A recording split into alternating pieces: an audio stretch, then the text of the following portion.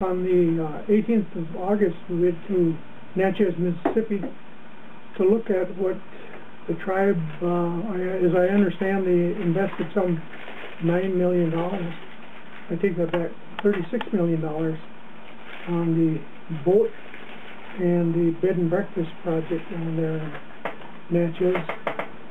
And we just wanted to see what we got for the $36 million.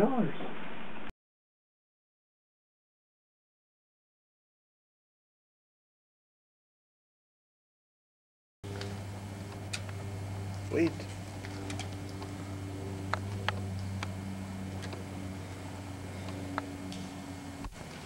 Oh, freaking way. We met with their manager down there, a fellow by the name of Baxter Lee, and he showed us through the boat, and all it is just an empty hulk.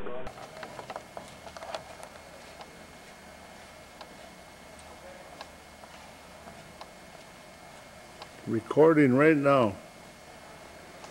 Recording Lucy.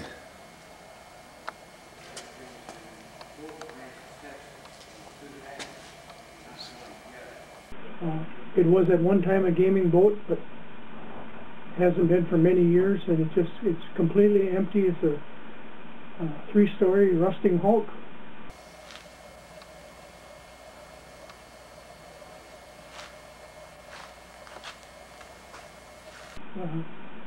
There's no mechanicals in it. It's not even safe to go on right now. And as I understand, they were going to renovate that into a casino boat, but at the time we were down there, which was during the work week, there wasn't a soul working on it.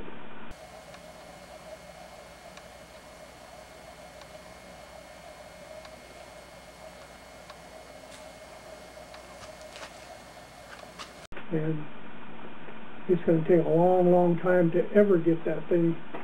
So it's, you can put people on it. It wasn't even weather tight. It was rain coming in. A lot of windows were out. It was just a big chunk of scrap.